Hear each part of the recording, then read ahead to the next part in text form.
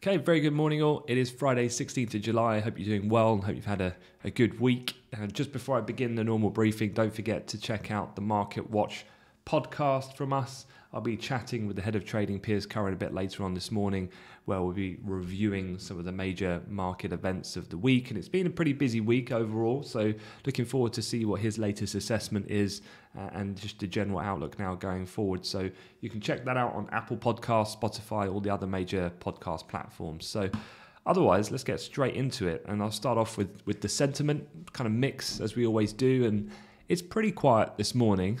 Going through the news this morning, there's not a great deal going on, but some updates on the BOJ, relations between the US and China, UK COVID, and New Zealand, I should say, not Australia, New Zealand inflation overnight, which actually breached the RBNZ's inflation target for the first time in 10 years.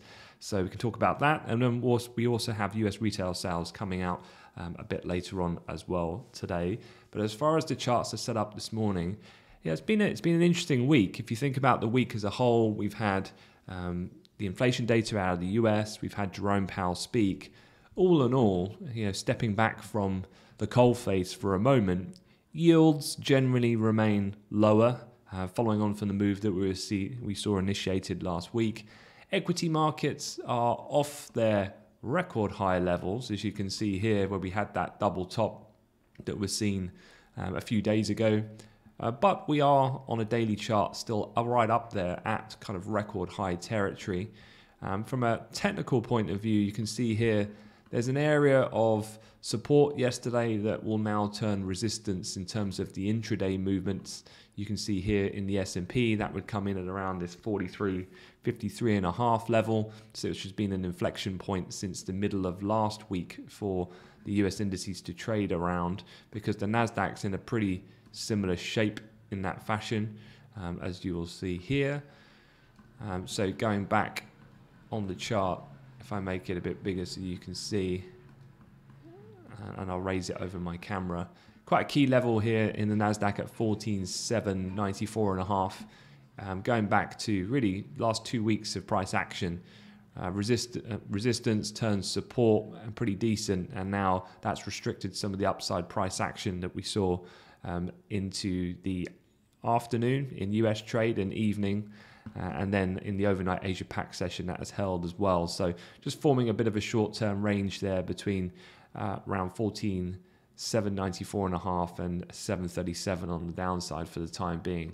So a bit more kind of bearish in the initial assessment, just given some of the declines off the high, but in kind of more top-level view, equities on the week still relatively up, considering some of the kind of general risk events that we had, which was inflation still being high, but the market belief of it still being transitory, and then Powell not stirring the pot at all and sticking to the script in terms of the view on inflation and the timing on tapering.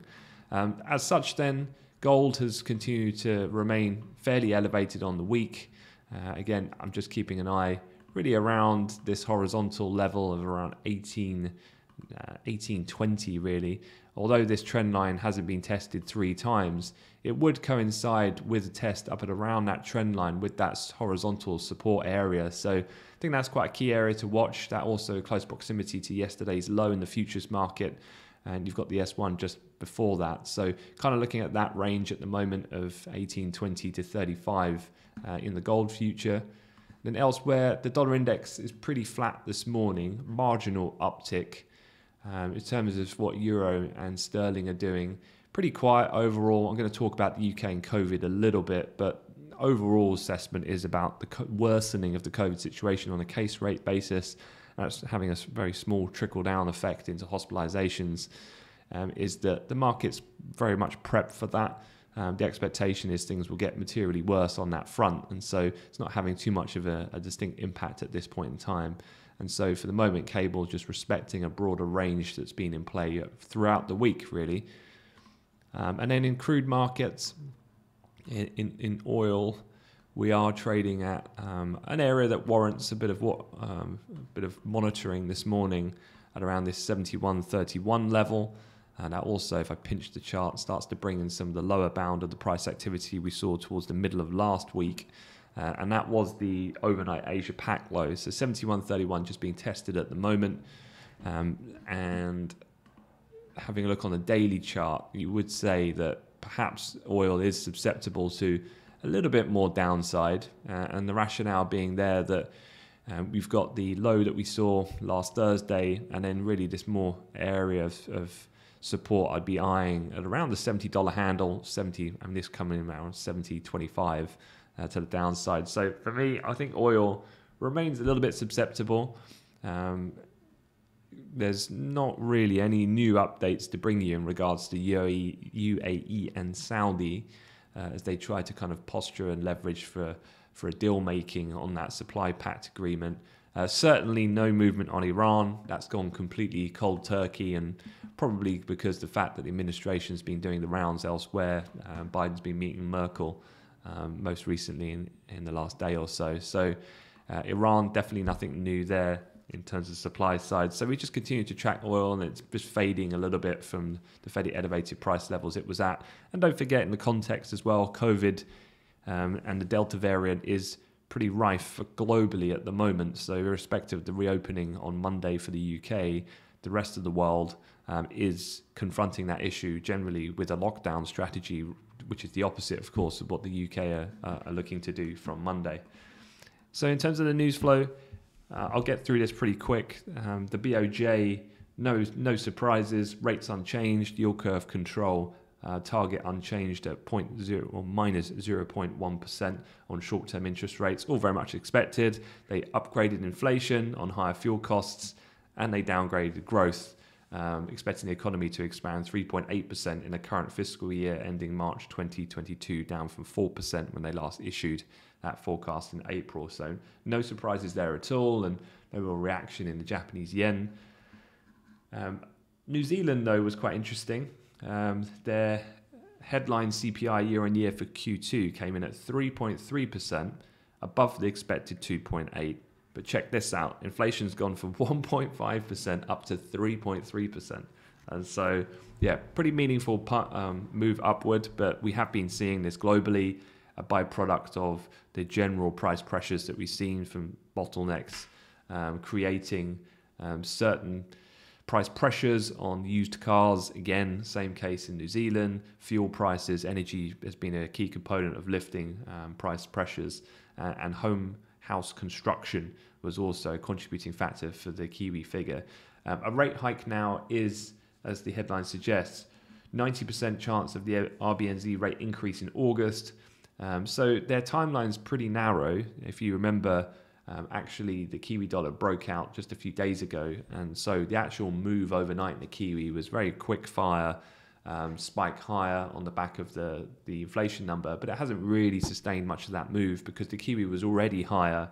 Markets were already pricing in increasing rate hikes after they said they'd end their QE bond buying program. So they're already leaning in that direction. So it doesn't come as too much a surprise, the fact that people are now increasing their odds of pricing in of when they're going to remove rates, but they certainly would be a real front runner in terms of that normalizing of policy.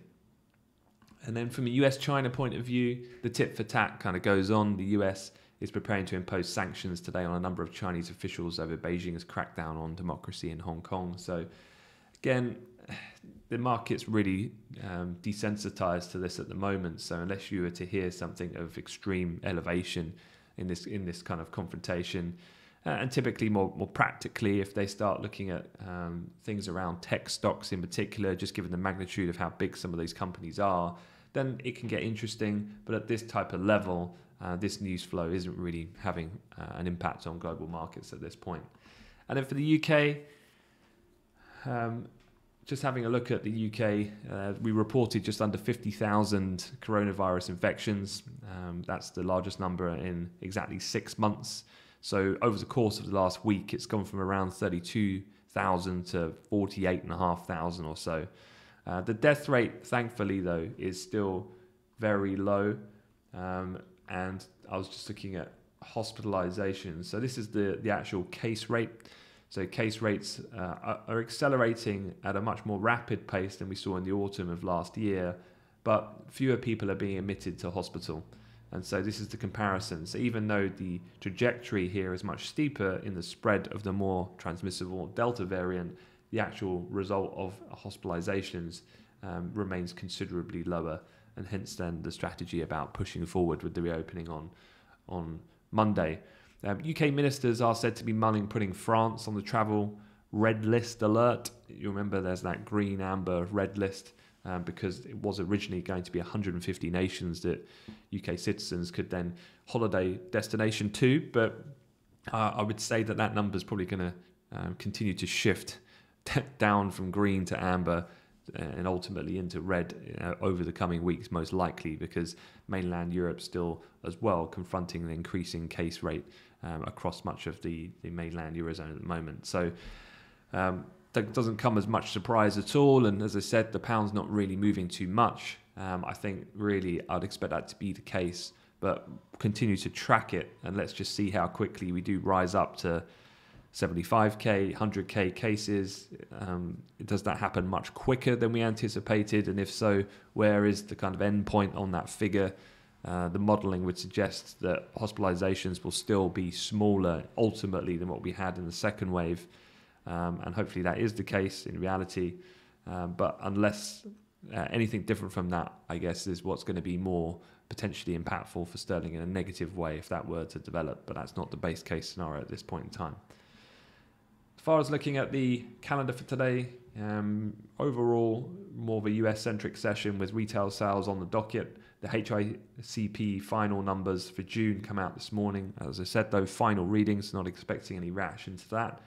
For retail sales, they're roughly going to be unchanged in June versus the 1.3% decline, as you can see here, we had in the headline that we saw back in May. A few things to note. Auto sales will likely be the culprit of a lackluster report. Analysts at Credit Suisse, though, do note a couple of factors to be aware of. They cited high-frequency data, and they said that restaurant spending will have continued to pick up in June, but goods consumption is likely to have declined because of the fading impact of the stimulus checks. So it's kind of, you've got the further reopening happening, more people going into restaurants to dine as normality kind of returns more broadly across America, but at the same time the stimulus check impact is fading, which obviously pumped the numbers on two previous occasions back in the January and March figures. And today we're going to be getting the June reading. One potential upside surprise that could help elevate the numbers could come from non-store retailers. And the reason for that is because you had Amazon Prime Day, which was actually in June instead of the usual July event. So they actually brought that forward. And so worth keeping that in mind.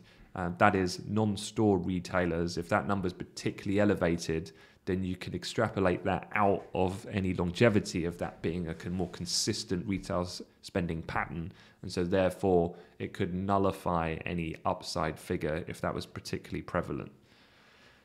Otherwise, then, you've got University of Michigan sentiment coming out at 3 o'clock. It's expected to be relatively unchanged. I wouldn't be looking at that for too much excitement, to be honest. Fed's Williams speaking off topic on culture in a post-pandemic marketplace at 2 p.m. this afternoon, and no real major big earnings coming out today. So that's pretty much it. Fairly quiet then on the calendar overall. Retail sales probably your highlight. From overnight, not a great deal to really initiate any shift in sentiment. So I'd just be keeping an eye on the technical setups on the charts at the moment and keeping an eye on those aforementioned levels I just went through. So other than that, again, have a fantastic weekend. I think the heat wave is finally arriving in the UK after a pretty miserable run. So enjoy the sunshine, kick back, put on the podcast, and if you like it, rate it, review it, leave a comment. It'll be much appreciated. So, all right, guys, take care. Have a great weekend.